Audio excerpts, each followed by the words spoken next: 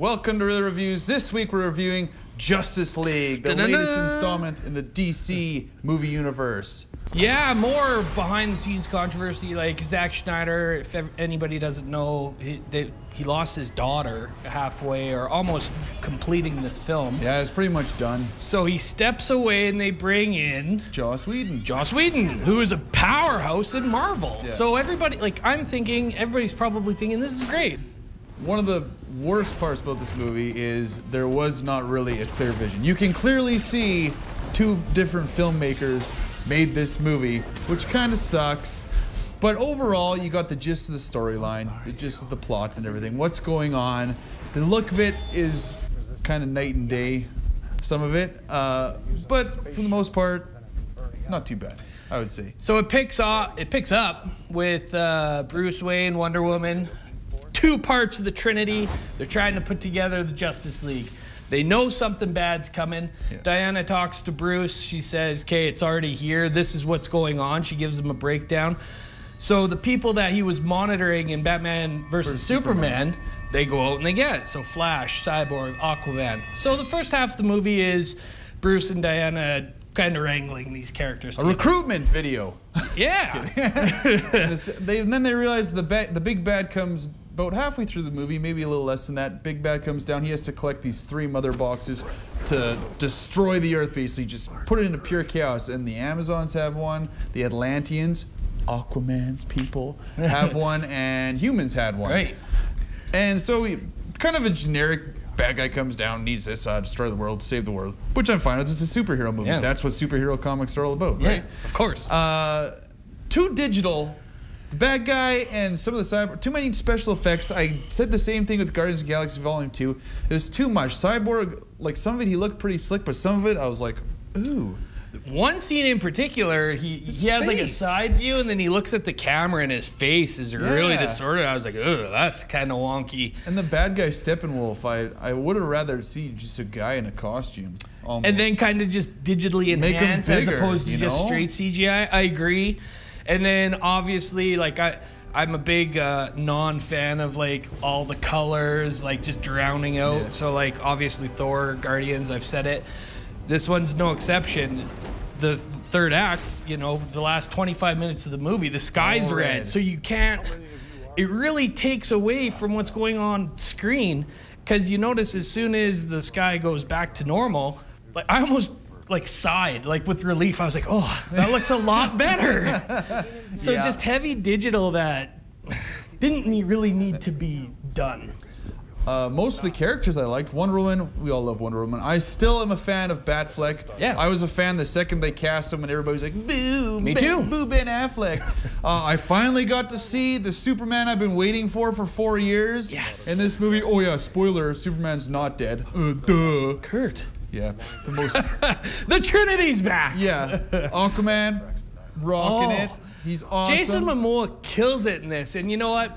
Aquaman's been the butt of every joke in DC forever. The new 52 came along, they redid him like in the comics, and now this is the Aquaman that should have been around forever. He is here to stay. He is just super badass. Like, Cyborg's character, I was a little dicey on, but the guy who plays him is really good. I'm still not like, I don't want to see a Cyborg movie at all.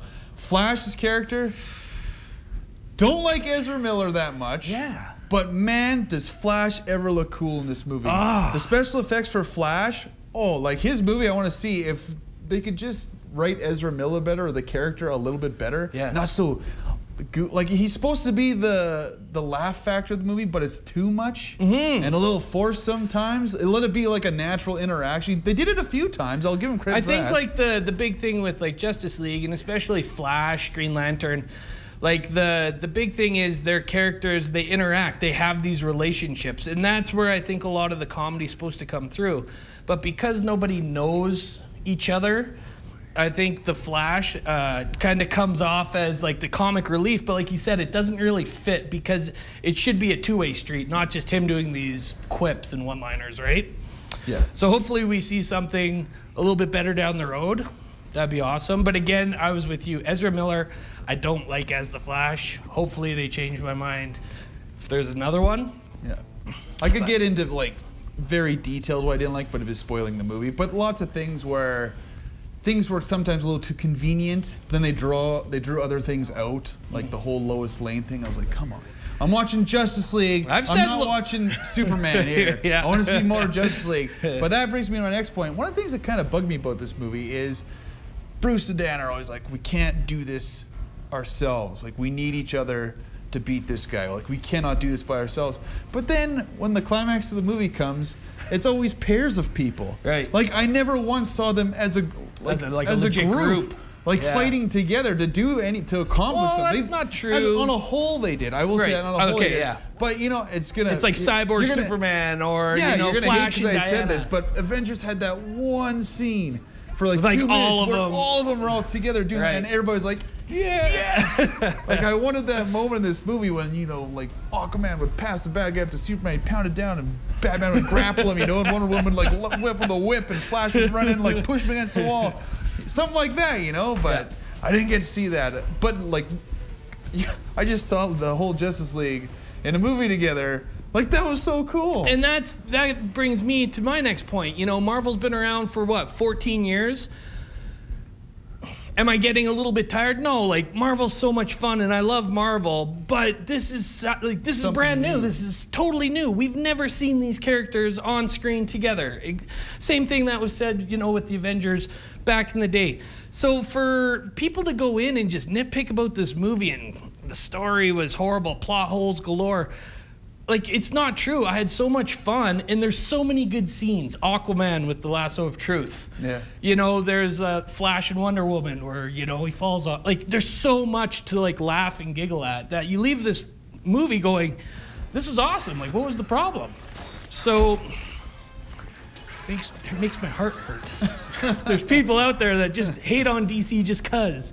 Let's just love DC and Marvel together.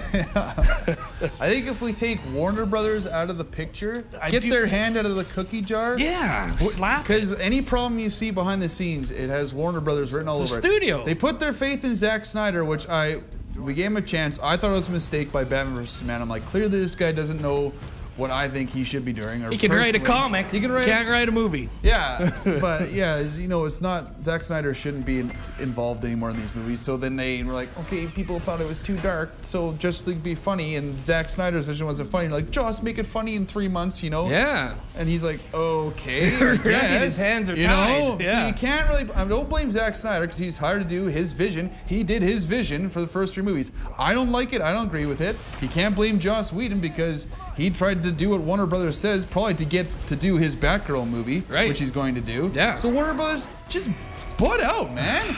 Just leave Jeff Johns to pick his directors, write their own stories, and it'll be fine. It'll all be fine then. So on the whole, Justice League, a fun movie. I enjoyed myself. Maybe give it a little slack, They've been through a rough patch. Yeah.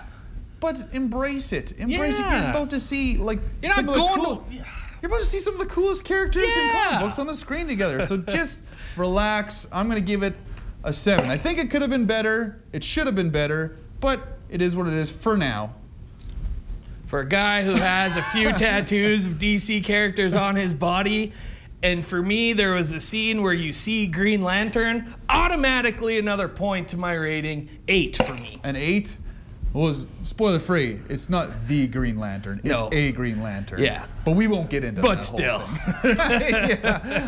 Don't forget, go to our Facebook page, you give it a like, and give it a review of Justice League a like. Tell us what you think. Yeah. Do you think we're dumb? Yeah. You know what you're talking about, Marvel rules. There's no way. Everybody's with us. Yeah, leave sure they are. Leave that comment. Any one of those things get you entered to win a $10 gift certificate to Perkins Family Restaurant and Bakery.